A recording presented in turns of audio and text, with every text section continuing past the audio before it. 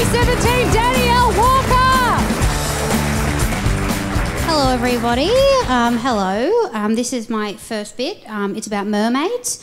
I don't know if any of you guys have seen a mermaid before, but that's what they look like. You know, keep it in your pants, please. Now, I don't know if any of you guys know this, but the myth of the mermaid actually started from sailors seeing dugongs and manatees and thinking that this is what they were looking at. I just don't really know how that happened. Because I don't know if any of you have seen a dugong or a manatee, but that's what they look like. No, I just reckon there's a pretty stark difference there. You know, but Christopher Columbus, he actually journaled in his diary. He said, today I saw 3 mermaids off the front of my ship, and they are not half as beautiful as they are painted to be. Yeah.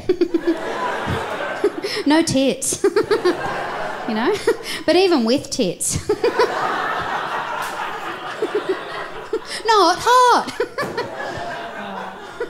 I've been thinking a lot about that German cannibal from 2004 recently. Any of you guys been thinking about him? No? Well, I've been thinking a lot about that German cannibal from 2004. If you guys don't remember, there was a German cannibal in 2004, right? And what he wanted to do, right, was he wanted to sort of kill and eat a man. And so he went on the internet and he found a man who wanted to be killed and eaten, and then he killed and ate him, right?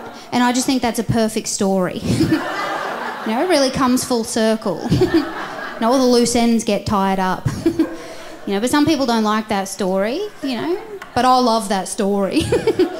You know, because I think it proves that soulmates exist. Because I reckon it'd be hard enough to find someone, you know, if you were like into scat or something. You know, like one time I went out on a date with a guy and he was like, I'm into scat, and I was like, fuck off. I hate jazz. Now shut up and shit on my chest.